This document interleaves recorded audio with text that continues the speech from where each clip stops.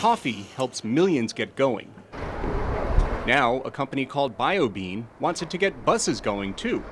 Arthur Kay is the founder. And we collect waste coffee grounds from all across the UK, from thousands of different outlets, and then turn those waste coffee grounds at our factory in Cambridgeshire into advanced biofuels.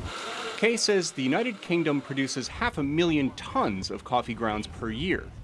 Most are thrown away. BioBean gets grounds from everywhere, from coffee shops to instant coffee factories.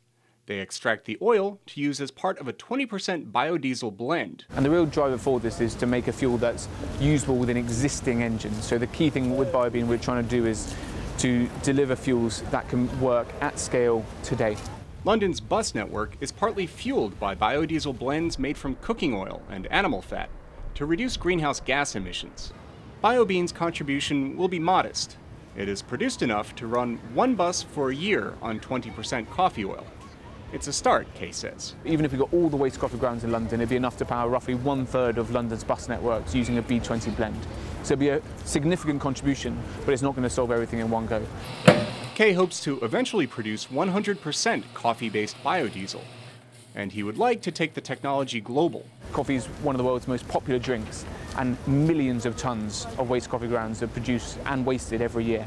And so we want to work with companies to save them money and, importantly, save CO2 emissions. So your morning jolt can fuel both you and your ride to work. Steve Baragona, VOA News.